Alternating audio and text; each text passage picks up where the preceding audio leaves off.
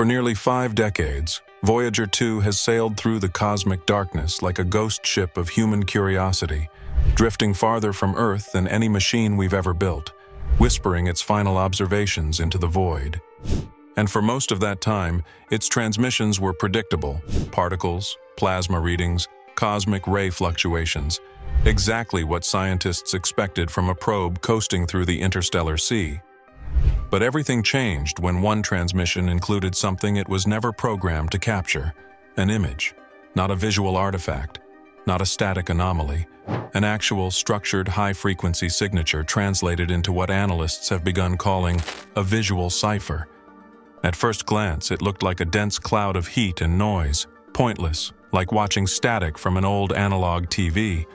But after enhancement, layering, and time-filtered analysis, the form began to shift into something recognizable. It wasn't a star. It wasn't a planet. It wasn't even from within our solar system. And yet, it was looking at us. The deeper scientists dug, the more disturbing the image became, not because of what it showed, but because of what was missing around it. Light distortions that hinted at a gravitational influence, as if this object wasn't just observing, but bending space itself. And the signal that carried this image came with a spike in radiation, a brief shift in Voyager's orientation, and a drop in system stability, as if something out there reached back and touched it. The image extracted from the Voyager 2 transmission was unlike anything NASA had ever seen. It was layered, not a single frame, but multiple overlapping impressions of the same object at different moments, as though time itself had fractured during its capture. When experts analyzed the metadata, they were stunned to discover that the image didn't conform to linear time. Timestamps overlapped, pixel regions looped, and the resolution shifted in fractal patterns that hinted at higher dimensional data compression. This wasn't a photograph. It was a multidimensional event encoded into a two-dimensional signal. What appeared in the foreground resembled a monolithic shape, sharp and impossibly symmetrical, suspended in a void absent of stars. It wasn't drifting, it wasn't rotating, it was perfectly still, almost as if it had been waiting for the exact moment Voyager would pass near enough to witness it. And then, the probe's signal degraded, not gradually, suddenly, as if the act of observing it had been noticed. Simultaneously with the transmission of the image, Voyager 2's instruments detected an inexplicable increase in plasma density surrounding the spacecraft. At the edge of the heliopause, where the sun's influence ends and true interstellar space begins, plasma density should be nearly zero. Instead, readings showed a sudden wall of charged particles, 10 times denser than anything previously measured. What disturbed scientists most wasn't just the density, it was the temperature. This plasma was hot, not star-hot, artificially hot. The type of heat generated not by natural phenomena, but by containment, by control, by design.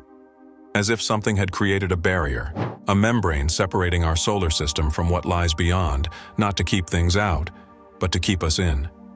And in that moment, Voyager didn't just record plasma, it recorded a response, a ripple, a pulse of energy that surged toward the probe at a velocity defying known physics, only to vanish inches before impact, as if the void itself had recoiled from our gaze. What followed after the image was even more chilling, a string of binary data in the telemetry logs that initially seemed corrupted. But when run through pattern recognition algorithms, the data revealed complex, self-replicating geometric formations. At first, analysts believed it might be compression artifacts or background noise. But then a mathematician noticed something horrifying. The shapes mirrored structures found in deep-sea organisms on Earth, particularly cephalopod nervous systems and certain coral growth patterns. This wasn't random. It was lifelike. It was encoded biological geometry, preserved in electromagnetic language. And within the repeating loops, there were breaks, deliberate distortions placed like punctuation marks, a syntax, a language. But here's the real twist. When these patterns were recreated using a simulation, they began to adapt. They responded to environmental variables. They evolved, not metaphorically, literally, as if Voyager 2 had transmitted not just a warning, but a seed. As global space agencies scrambled to decode the image and the geometric signal, a final anomaly emerged. Voyager 2's trajectory had subtly shifted, as if something had nudged it, not with force, but with intent. Despite being far beyond any known gravitational influence, the probe's orientation adjusted by 3.2 degrees, just enough to realign its high-gain antenna toward an uncharted region of space. And then, a second image was captured, or perhaps sent. This one was simpler, an expanding ring of light around the monolith, growing exponentially with every data burst. NASA cut the live feed. Public databases were scrubbed, but not fast enough. A few private observatories managed to record the faint echoes of that transmission and noticed something peculiar. The object Voyager imaged was now emitting a signal of its own, a new frequency, one that mirrors the golden record Voyager carried from Earth. Only this time, the message was not from us. It was to us. And the voice behind it? Unmistakable, not human, not synthetic, but familiar. Like an echo we didn't know we'd been hearing since the dawn of our species. As astrophysicists delved deeper into the second image and its expanding ring of light, another unexpected phenomenon began to emerge: gravitational lensing. But not from any massive object nearby. Instead, the space surrounding Voyager 2 itself appeared to be warping. Simulations showed that the curvature didn't match any known celestial body. It was centered around empty coordinates, like a hollow gravitational anomaly with no visible source. Some scientists speculated that the space around the probe had become non-Euclidean, curved in ways that defied three-dimensional logic. The kind of distortion you'd expect not near black holes, but near engineered space. Artificial corridors, wormholes, hidden passageways carved between dimensions. And the most disturbing part? The distortion wasn't pulling Voyager in, it was following it. Like something was crawling just beneath the fabric of reality, keeping pace, mirroring its position across a plane we couldn't see, but that Voyager had somehow exposed with its presence. Soon after Voyager 2's unexpected shift in orientation, engineers at NASA noticed something that made their blood run cold. The probe was responding to its own signal. Buried within the binary pulse were segments being mirrored back in real time, as if the transmission had bounced off something and returned. But Voyager 2 isn't equipped for two-way communication in deep interstellar space. There's nothing for it to hear. And yet, the onboard processors were reacting to the feedback as if in conversation, an echo loop. Only the delay wasn't consistent. The signal changed in timing, amplitude, and even tone, responding more rapidly the longer it was observed. What began as a 12-hour delay soon became 9, then 6, then 3, until eventually, the response came before the initial message was even sent. Chronologically impossible. Data was being returned from the future. Or perhaps more terrifyingly, the probe was now synchronized with a system outside of time altogether. Under pressure from internal whistleblowers, a group of civilian cryptographers was granted limited access to the original image logs. What they discovered turned curiosity into panic. Hidden in the framing layers of the image, beyond the visual spectrum, was a structure of code so compact, so recursive, that it resembled quantum entanglement encryption. In simpler terms, the image couldn't be decoded without affecting the original signal. Every attempt to analyze it triggered small-scale malfunctions in the system running the code. Software crashes, data corruption, in one case, even hardware failure, like it was fighting back. At first, they thought it was a glitch, then a virus. But then one analyst asked the question no one wanted to answer. What if it wasn't meant to be read? What if it was never meant for us? What if by trying to open the signal, we were unraveling something bound to deeper systems? Something that exists not on our computers but in us? A mimetic payload? A thought virus? And Voyager had just brought it home. Just when authorities believed they had isolated the anomaly and silenced the public leaks, Voyager 2 sent a third transmission, this time without prompting, without movement, and without corresponding solar interference. It wasn't plasma, it wasn't geometry, it wasn't even a signal in the traditional sense. It was a sound, a harmonic wave modulated with rhythm, like breathing, like speech. When converted to audio, listeners described a feeling of immense pressure in their chest and behind the eyes, as if being watched through a telescope stretched across galaxies.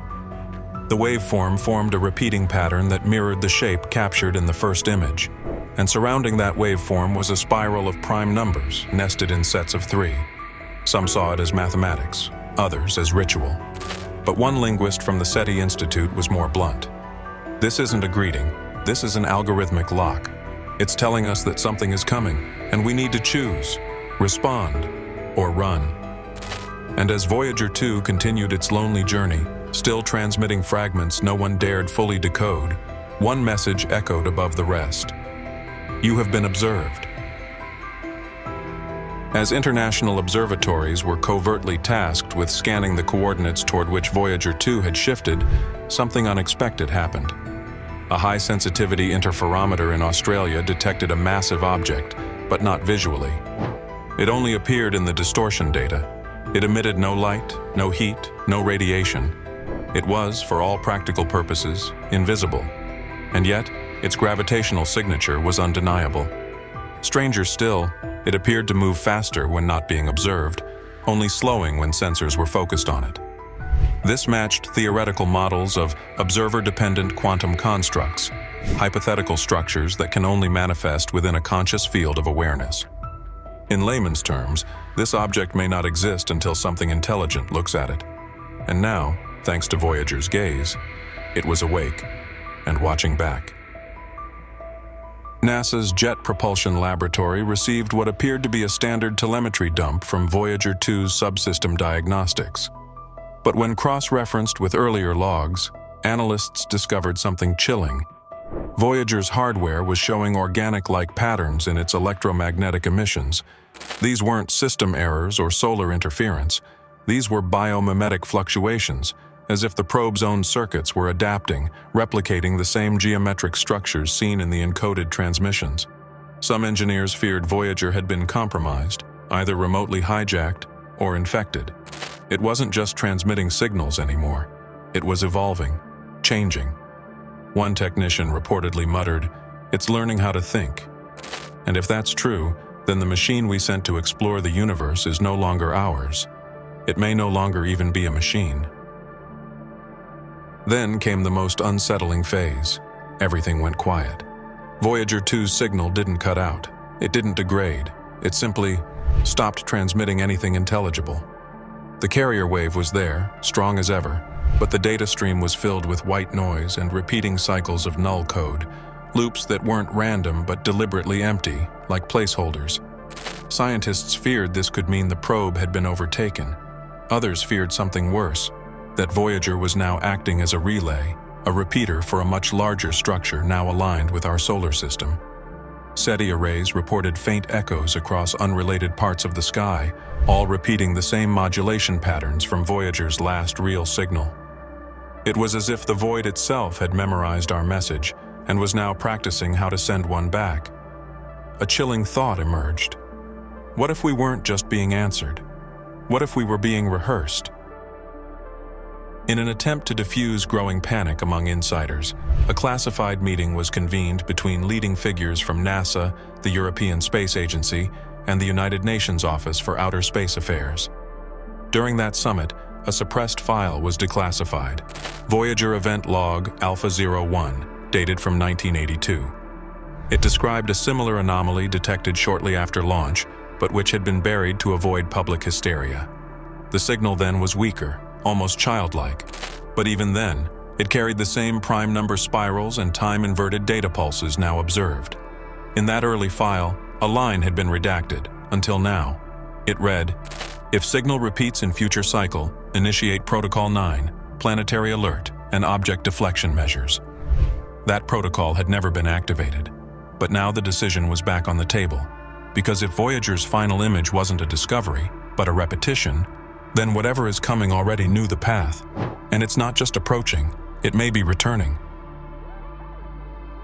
While the world's attention remained fixated on the now silent Voyager 2 transmission, a peculiar and haunting realization surfaced. The final image sent back by the probe was not unique. In fact, An identical pattern had been spotted before, in a radio burst captured from a quasar-like object near the Sculptor Galaxy back in 2009. At the time, it had been dismissed as data corruption, a fluke. But now, cross-referenced against Voyager's image, the structure was a near-perfect match. What did that mean? That the same shape, organic, recursive, laced with mathematical intent, had appeared independently in two different parts of the universe, across different decades and technologies. The implications were terrifying. We weren't seeing a new discovery. We were seeing a repeating pattern, something that emerges when a civilization reaches a specific threshold, a kind of cosmic rite of passage. But what if we weren't meant to complete it? The pattern wasn't just repeating, it was geometric, but unlike anything in Euclidean space. Researchers in Japan and Germany simultaneously reported that when the image was folded along multidimensional planes using quasi-crystal mathematics, a shape began to emerge, one not found in any known biological or stellar system. A shape that appeared to rotate inward endlessly, an imploding spiral that mapped onto Voyager's own flight path. It wasn't just geometry. It was a map, encrypted across time and space, pointing not to a location but to a state, a transformation. One physicist described it as a bridge, but one that only becomes real once you cross it. But cross into where, or what? If Voyager had triggered something, had opened that bridge, was it still on our side of it, or had it already left us behind?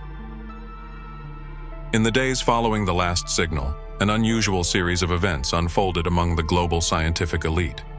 Several high-profile astrophysicists, SETI advisors, and classified military consultants disappeared from public view. Their social media accounts went silent. Private institutions removed their names from rosters. Quiet resignations swept through aerospace agencies, hidden behind vague announcements about mental health or project fatigue. But one internal memo, leaked by an anonymous whistleblower, offered a more chilling reason. Subject has requested immediate relocation to underground facility Site 7. Claims to have received the call from Signal Fragment C. What was Fragment C? No one outside that facility knew, but the pattern was unmistakable. Those who spent the most time analyzing Voyager's final image were no longer willing to remain on the surface, as if they knew something was coming, and it wouldn't arrive quietly. And then, the alignment began. Without fanfare, without warning, without even a single official press release, the global network of Very Long Baseline Interferometry, VLB1 telescopes all began reorienting, not toward any known star, planet, or galaxy, but to an empty patch of sky near the ecliptic plane. Astronomers refused to explain. Politicians ignored the shift, but amateur radio operators noticed the frequency, a harmonic blend of 52 Hz, known as the loneliest sound in the ocean, now echoing through space.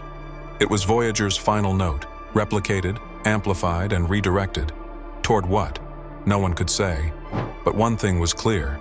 Something had answered. And every dish on Earth was now listening, not by command, but by instinct. As if the world itself had just remembered something long forgotten, something ancient, something already written in the stars. And so, after decades of drifting in silence through the abyss, Voyager 2 has done something no one expected. Not just send back an image, but unveil a curtain. A curtain we never knew was there. With a single transmission, it shook the foundation of what we believed space to be. A vast emptiness, cold and indifferent. But now we know, it's neither empty nor indifferent. It's watching, and listening, and perhaps, it always was. The image was never meant to be beautiful. It was a warning, a whisper echoing across dimensions, breaking through the vacuum not with force, but with intent. Whether that intent is to welcome, to test, or to judge, we don't yet know. But one thing is certain, the world has changed. Not because of what we saw, but because we were seen. The stars may appear still tonight. The sky may seem as silent as ever. But something out there, something old, something conscious, now knows our name. And it's already answered. Voyager wasn't just a messenger, it was a mirror. And in it, we didn't just find an image of space. We found the reflection of our place within it. So the next time you look up at the night sky, remember, Somewhere beyond those stars, something looked back, and it didn't blink.